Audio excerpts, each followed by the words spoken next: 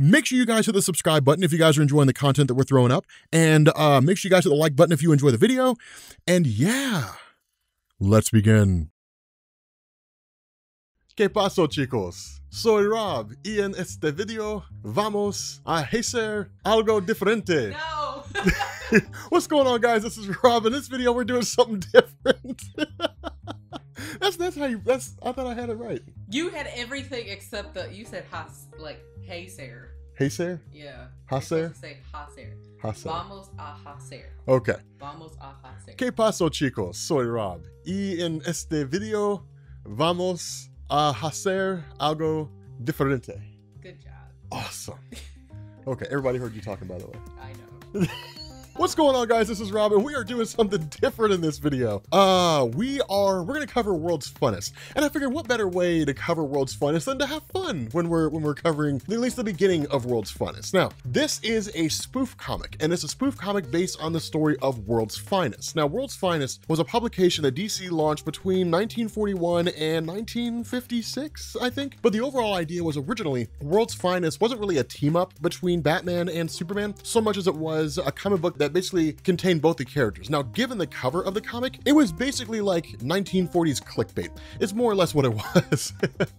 But in World's Finest issue number 71, that's when you first saw Batman and Superman crossover in that comic. And the reason why was because they had crossed over previously in a Superman comic. So at that point, the World's Finest comics, issue number 71 going to its conclusion, basically had Batman and Superman teaming up against some kind of villains. More often than not, Batman got powers so that it wouldn't just be like, here's a guy in a bat suit fighting alongside a guy who can do everything, right? So like they kind of gave him powers in order to kind of nip that in the bud. But World's Funnest came out is kind of a parody based on that, right? Based on the World's Finest concept. And this initially opens up with Batman, Superman, and Robin, Dick Grayson, basically capturing Lex Luthor and the Joker. Now, as you see this comic written, that's how World's Finest was done back then. It was just these weird little turns of phrase and so on. And then they weren't really goofy so much as just kind of far more lighthearted than what you see right now. It was really kind of the best way to describe it. But immediately things start to pop off, right? Like the bands that are used to tie up Joker and Lex Luthor immediately come free of their own volition, and then you have like two giant mannequins that kind of manifest and then start tearing things up, right? Now Superman and Batman kind of jump into it, and the Joker is seemingly subdued in a pretty rough way, right? Like Batman literally jumps on the mannequin, which lands on the Joker's back and like damages his spine. That's how comics were back then. Like, keep in mind, in the first issue, I think it was Batman, either Detective Comics 27 or Batman #1. I'm pretty sure it was Detective Comics number 27. Batman hung a guy from the Batwing, right? So like back then it was pretty rough. Like it was pretty intense, pretty hardcore. But of course, Joker and Lex Luthor are subdued pretty quickly. But then the question becomes, how did all these things start manifesting? Enter Batmite. Now, Batmite has a pretty lengthy history in DC Comics. He's been around for a pretty good chunk of time. Not nearly as long as Mxyzptlk, but he's basically the Batman equivalent of him, but as far as I understand, maybe a little less powerful. I think their power levels kind of wax and wane and sort of change, but that's the nature of this, right? This story is where you see Mxyzptlk at his most powerful. But Batmite was basically the one who kind of orchestrated all of this because he wanted to see Batman and Robin in action. Now, that was usually the idea behind Batmite, and that's what differentiated him between Mr. Mxyzptlk. Mxyzptlk would pop up to make Superman's life hard, right? Like he would just make him go through all these riddles and jump through all these weird hoops and all that kind of stuff. Batmite wasn't really a bungling buffoon, but he wanted to see Batman in action. And so he would create these weird wonky situations where Batman and Robin would have to cope with the various craziness that he had. Now, there were a couple reasons for why DC did that. The first was because they didn't want to create a Batman counterpart that was identical to Mxyzptlk, because then people would see him as a cheap ripoff and they wouldn't really care about him. But the other part of this is that where the Batman comics were not exceedingly dark, they weren't as dark as they are now, right? You weren't reading the 1940s version of like The Court of Owls by Scott Snyder, but by and large, there were some darker elements like what you wouldn't see right now. But in order to kind of lighten him up a bit, as well as bring in younger audiences, we got Robin. And Robin was kind of a breath of fresh air in the sense of like a little kid or a younger guy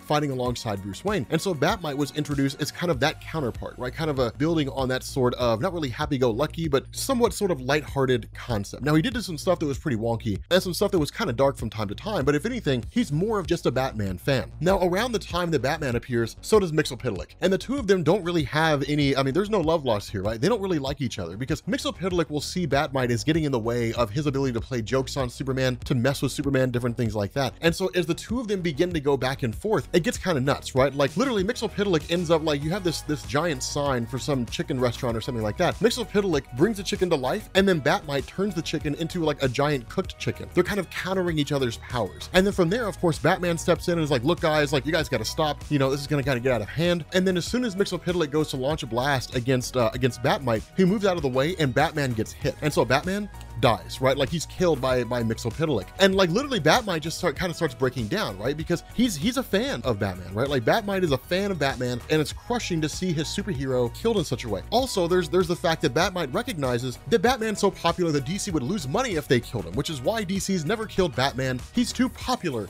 and he makes too much cash. That's why he always wins. But nonetheless, so with that happening, like Mxyzptlk's like, hey man, I'm sorry, I didn't really mean for it to happen. And Superman's like, God man, I can't believe he did that. And so in response to that, Batmite ends up basically manifesting this giant magnifying glass along with a red sun. I mean, look at this. He creates a red sun out of nowhere. Now here's the thing. This is why these comics are kind of goofy. If we're talking about the actual laws of physics in our universe, the Earth would probably be ripped apart by the gravitational pull of that sun. I mean, you could have a small red sun like that, but the gravitational pull would be equivalent to the sun, like to a regular red sun, right? So it would be insane, right? This would probably lead to the creation of a black hole, if I'm being honest with you guys. But regardless, this is comic books. Just go with it. Neil deGrasse Tyson, if you're watching this, just watch it. Just have fun, man, and don't analyze it. But nonetheless, using this red sun and then this magnifying glass, it's like cooking an ant, right? Like literally it burns, like it shuts down Superman's powers and then destroys him, right? Literally just like burns a hole in him. After that, Mxyzptlk gets pissed off, so he basically creates a giant hole puncher and starts hole punching Robin. Then he turns around and takes out Lois Lane. He's like, guess what, girl? Like, you're dumb. Superman was always Clark Kent, and literally creates like a giant stack of newspapers that read, Clark Kent is Superman, Lois Lane is dumb.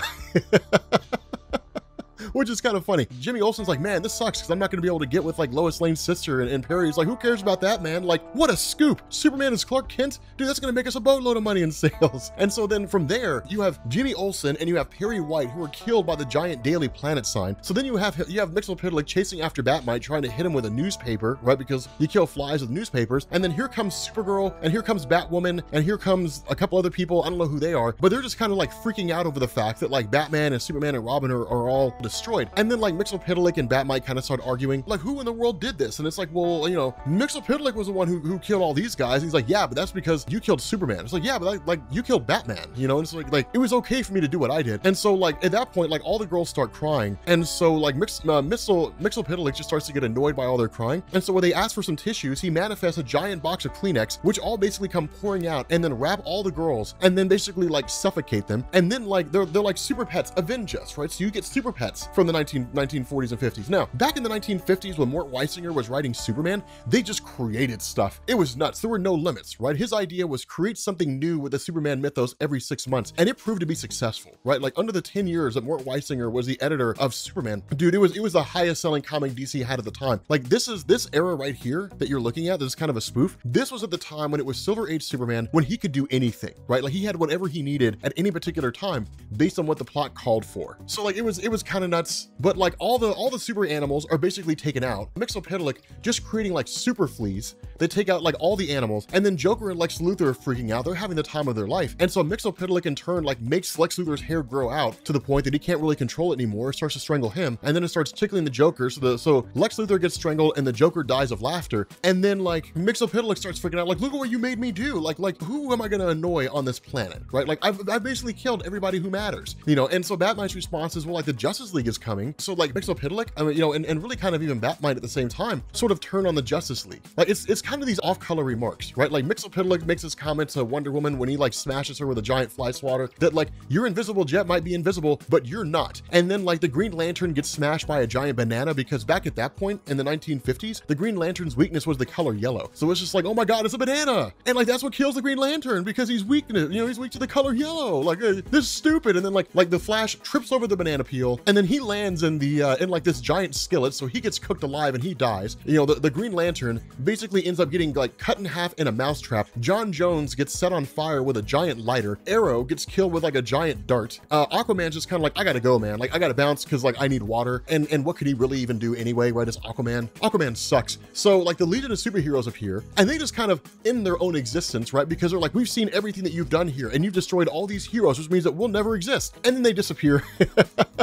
And and then they basically just cease to exist in the timeline. And so in effect, within the span of probably about 10 minutes, Mr. Mxyzptlk has basically wiped out every single superhero on Earth. They're all basically gone. But with that being said, guys, we're gonna bring this video to an end. Part 2 will come out tomorrow. If you are new here to Comics Explained, make sure you guys hit the sub button to become part of the Rob Corps. If you guys enjoyed this video, make sure you drop a like, and I will catch you all later.